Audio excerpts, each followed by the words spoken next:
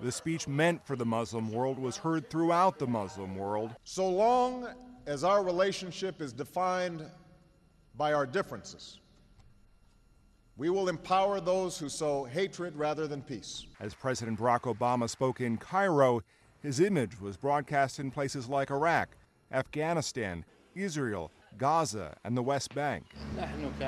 Hassan Jassim watched at an internet cafe in Baghdad.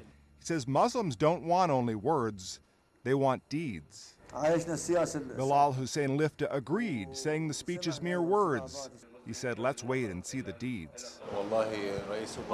Mithwan Hussein calls Obama a brave president. He says we hope he will open a new chapter with the Islamic world and Arab nations. The speech was also closely watched in Kabul. Mohammed Abbas calls Obama's speech very good, but he remains skeptical of American actions, saying the U.S. just wants to occupy Muslim countries.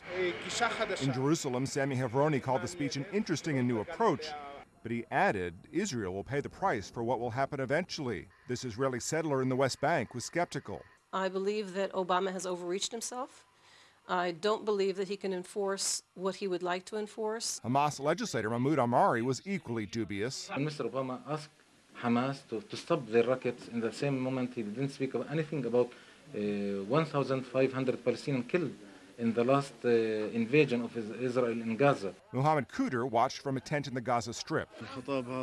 He says Obama's speech is only in favor of Arab countries, not Gaza. He questions how Palestinians and Hamas can heed Obama's call to recognize Israel when his home was demolished. While there's disagreement in the Muslim world over Obama's goals, he has sparked a conversation by taking his message directly to a part of the world long at odds with the U.S.